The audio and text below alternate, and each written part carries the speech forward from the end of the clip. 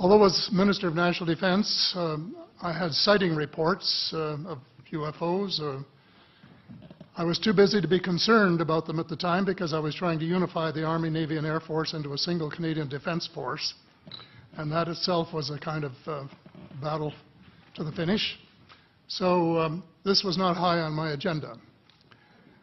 But about 10 years ago, I started getting interested due to a young man from Ottawa sending me material on the subject. I told him I was too busy to read it, but he had confidence that someday I would.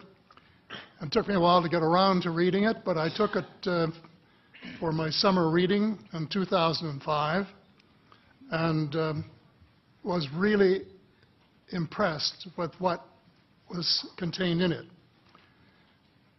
And what I thought to myself is there are huge issues here, huge issues. And the American people and the people of the world have a right to know what's going on because they're part of it. It's not just an isolated thing. I accept the invitation of Victor Vigiani, who's over here somewhere, and his cohort, Mike Bird, to speak to a symposium at the University of Toronto. And I said, UFOs are as real as the airplanes flying overhead. That gave me the dubious distinction of being the first person of cabinet rank in the G8 group of countries to say so unequivocally.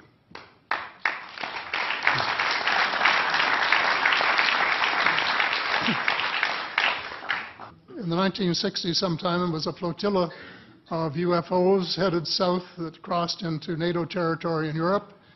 And the commander-in-chief of the Supreme Allied headquarters in Europe was naturally very shaken. Fortunately, or maybe divine providence, before the panic button was pushed, the flotilla turned around and headed back north. Obviously, they had thought maybe they were Russian, and they were very concerned about it. Anyway, an investigation was launched into this whole subject, and a document was prepared which concluded that at least 4 species had been visiting Earth for thousands of years. And this is my own view at this stage as well. So, except for that, there are just a couple of things that we've talked about that I'd like to refer to. And one was that we were referring to them as they until this morning when Linda Moulton Howe, I think she was the first one, actually named 3 different species. I don't think we can any more refer to them as they because they're not an amorphous mass. They are different species and consequently may have different agendas. I don't think we can say that they all have the same agenda any more than we could say that the United States, China, and Russia had the same agenda. Our real interests may be very similar, but as of now, our perceived interests are still quite far apart. One more observation before I begin what I want to say, and that is that we spent quite a bit of time talking about the 66-year-old cadavers, and I was glad to have Linda this morning finally say that there are live ETs on Earth at this present time, and at least 2 of them probably working with the United States government. The other species that I learned about not too long ago was called the tall whites. And this is when Paula Harris broke the story just a few years ago. And through her good offices, I had the chance to talk for about 3 hours with former Airman Charles Hall and listen to this absolutely fascinating story of how he was working with, first of all, he was scared out of his skin, but after that, when he got to know them, how he was working with, and finally they became to trust each other and have a good working relationship with the tall whites at the gunnery range at Indian Springs in Nevada, and these tall whites were living on United States Air Force property and working in cooperation with the United States Air Force and sharing technology with them. He wrote a book, incidentally, called Millennial Hospitality. There are 4 different versions, but Paula says that Millennial Hospitality number 2 is the best. I think that's the one I read, and it's a very interesting read if you want to sort of get inside the problem of what it's like to bump into these people floating across the terrain in the desert. Well, enough on that for now. My interest is in full disclosure. And my only caveat is I think probably I would say 95 to 98% full disclosure. I know of 1 or 2 things that I'm not sure should be in the public domain, at least yet. They will be someday, I'm sure, but not maybe immediately.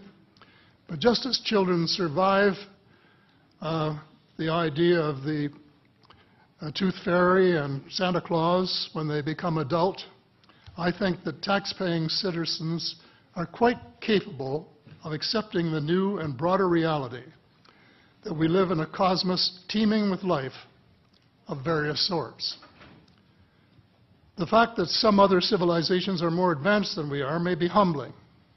And it exists, and it's being kept secret by the same vested interests who control our destiny.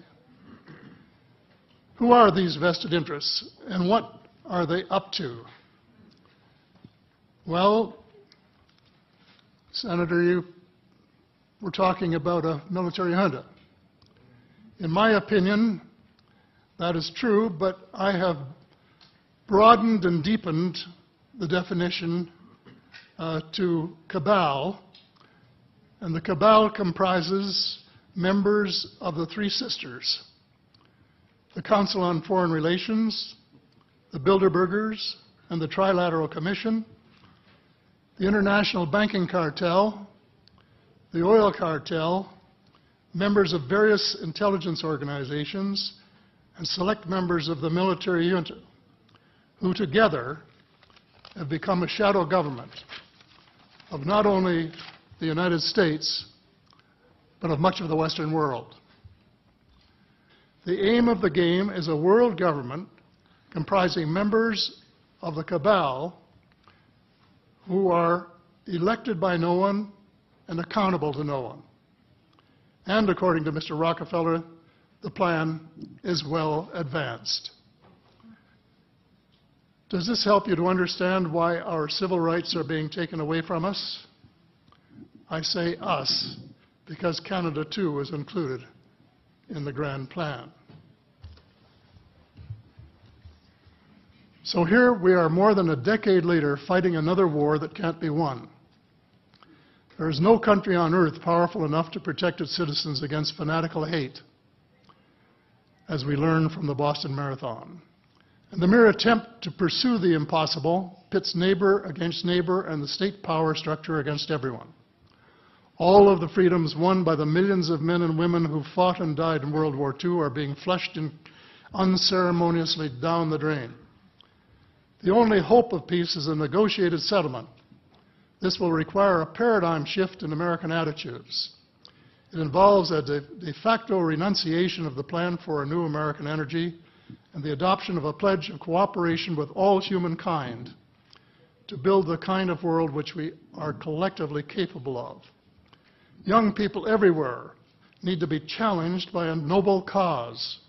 They need to be involved in arresting global warming, creating a banking system that is just and sustainable, and lead the way in the transformation to the new reality that we have to live in harmony with our celestial neighbors, as well as seeking peace on earth.